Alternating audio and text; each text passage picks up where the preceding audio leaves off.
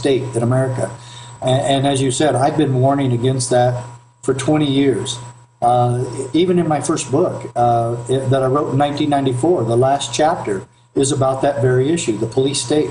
And we've gone now far beyond that. But we have sheriffs and chiefs of police who are now all being trained by the federal government. And the SPLC is making sure that the federal government and all these other police agencies are trained to be like this, and that they should be afraid of anybody who believes in the Constitution. Well, that's my question, because you travel all over the country and speak to huge crowds of people, a lot of them police and others. On average, are they criminals who know what they're doing, or are they delusional that, well, this guy, Mr. Allison, isn't a human, we'll put him in jail for life to send a message because he videotaped us in public? I mean, how do they not think of him as a human? I mean, are they just on mentally ill power trips? It all comes down to what I've said in my book also, is Nuremberg.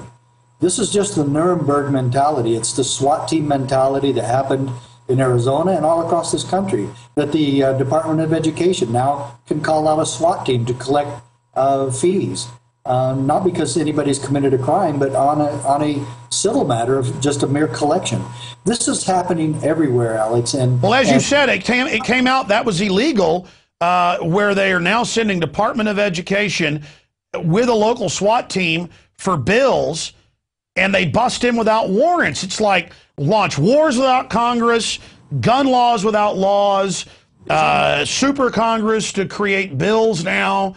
I mean, look, it's happened. The Republic has fallen. We can always restore it. But do you agree with me that for all intents and purposes, the executive has been turned into a dictatorship? I'm not saying Obama won't leave, but the office itself, and we need to just go ahead and admit the goose is cooked. And I think the establishment knows that we are waking up. And so they're just going, hey, the velvet gloves off. You're right. We're narcotics trafficking murderers, and this is the way it is. And if you videotape us or stand up to us, we're going to put you in prison.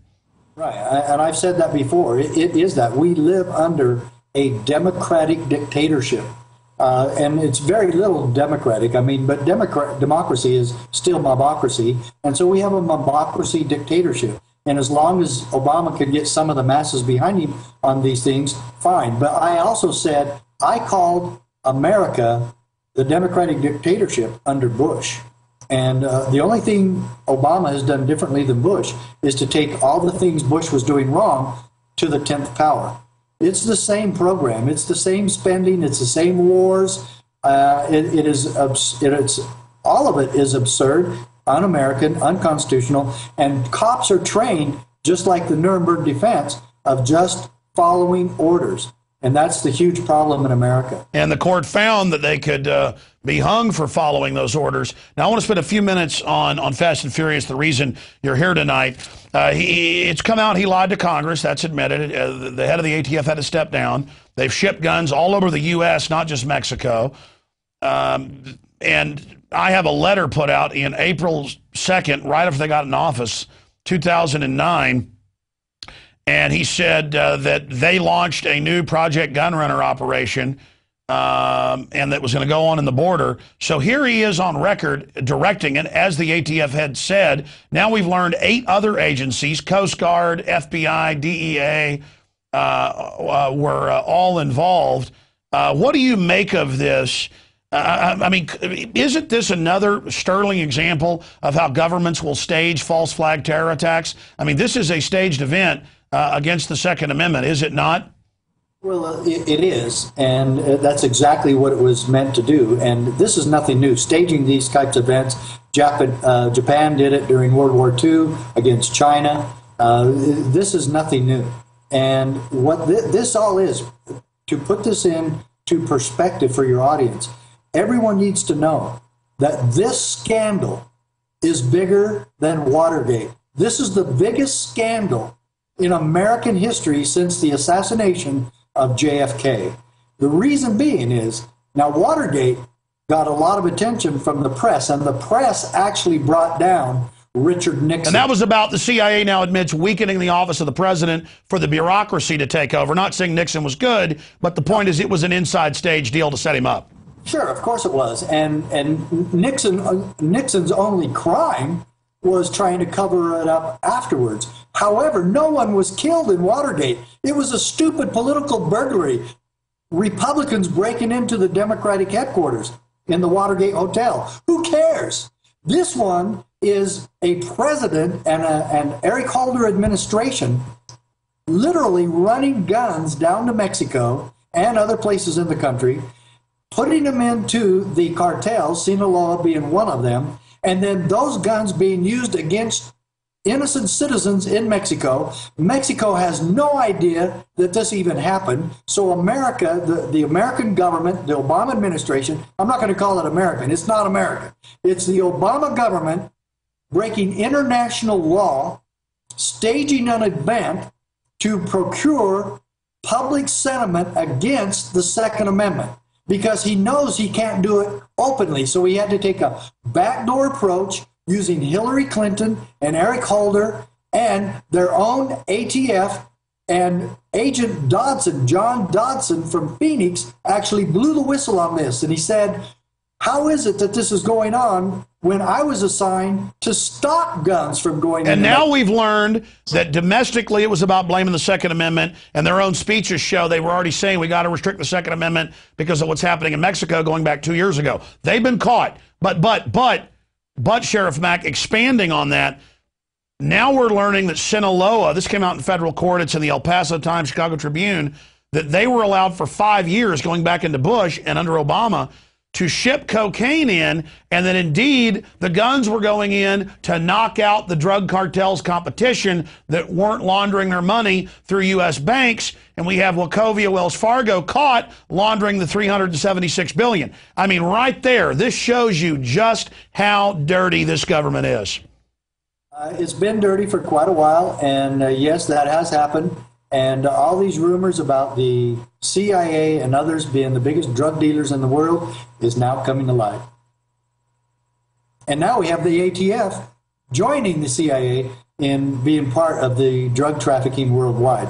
Another reason why we need to understand that the drug war policy in this country has been a huge failure, and anyone who continues to support this kind of policy has their head up their rear so bad it's not even funny. Well, I just tell young people, they say, oh, don't do drugs, you know, they're cool and everything, and Hollywood promotes it. No, it's what a loser does. It's a tax directly to the offshore banks that set up our CIA and run our country. Never use drugs. Never, never, never. You want to defeat the New World Order, never touch them. Sheriff Mack, we appreciate you joining us. Give out your website and comment basically on that little booklet you've got. I always love those quotes. I know I didn't warn you beforehand for this live interview here, but I love that quote from your Supreme Court case that you put in that booklet, where they, again, enshrine that, yes, we have states for a reason. They do exist.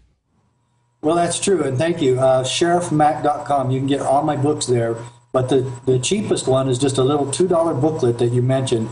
It fits right into your shirt pocket. It's a pocket-sized booklet called The Victory for State Sovereignty. And this case is the one you mentioned earlier, is the one I took to the U.S. Supreme Court, won a small-town county sheriff, defeating the Clinton administration at the U.S. Supreme Court. And in it, it says that states we have held, however, are not subject to federal direction. And it gives the answer to the solution to the tyranny and corruption going on in our country today, and it's county sheriffs and states and local officials standing against the federal government. All right, Sheriff Mack, thank you so much for spending time with us. I look forward to having you in studio since you live here in Central Texas. Oh, that was the last point I had in my notes, and then I got to quit because I keep going over on the show, and we're getting it ready for mainline TV, and we've got to, keep it at least to the 30 minutes. Then we can go into special reports after that if we want. But right now, I might just turn this into a 5-hour show the way it's going. It was confirmed by firefighters I talked to, and also in the Gonzales paper, the Gonzales Canon, and now we've learned more. Mike Adams, who lives outside Austin, experienced this. They are trying to block not just firefighters that have come in to help. FEMA is, just like Katrina. They are trying to block farmers from building their own firewalls, and they're just basically letting it burn just so FEMA can set the precedent for a power grab. I mean, is there no end to how destructive these people are? Well, we already know how corrupt FEMA is and the rest of the federal government, but Senator Sylvia Allen, state senator in Arizona, said the exact same thing happened in Arizona during the wildfires near her home in the Sholo Snowflake area of about 3 or 4 years ago. I remember that when FEMA blocked it. Exactly. Same thing, Alex. This has happened before, and now it's happening in Texas. Same thing. And so first they take our National Guard away and federalize them and say, now you got to ask us for help because your National Guard are off literally growing opium in Afghanistan and other places. And then they come in and the locals don't go, well, no, we'll take care of it. And they go, no. And then they grandstand. It's incredible. I mean, there's no end to these people. The people of Arizona actually went to put the fires out themselves, and they were blocked by the federal government from being able to do so. So they were not allowed to save their own land, and even local fire departments were turned away from saving the land in Arizona. No, I'd forgotten. That was all over the news 3 years ago. Oh, yeah. It's just, they just repeat. Nothing new. Nothing new, Alex. All right. Sheriff Mack, thank you so much, sir. Thank you, my brother. See you soon. You bet. What a great guy. It's so good to know there are good people out there like him. And I know there's a lot of good police left in America. They're trying to purge you, just like the military. We got to stand together. I want to just thank the crew for another great job tonight. I want to thank all of you, the PrisonPlanet.tv members. We couldn't do this without you. You're watching this on YouTube or all the other TV channels out there. You need to subscribe at PrisonPlanet.tv if you want to support true alternative news and information. We're just getting started. And this is, we'll be a week into this tomorrow. And we're going to be here 5 nights a week. We are busting our hind ends and our brains to break all this down and try to put a defense up against tyranny, because it is coming in like a flood. I mean, everything we've covered tonight, there's no need to review it. And the problem is there's just so much more. It's endless. There's just a lot of control freaks on power trips that think that they're our God. All right, well, that's it for InfoWars at Nightly News. We'll see you back here tomorrow night, 7 o'clock Central, 8 o'clock Eastern. Please spread the word, and please subscribe at PrisonPlanet.tv or InfoWarsNews.com. I'm Alex Jones from the front lines of the InfoWar, signing off.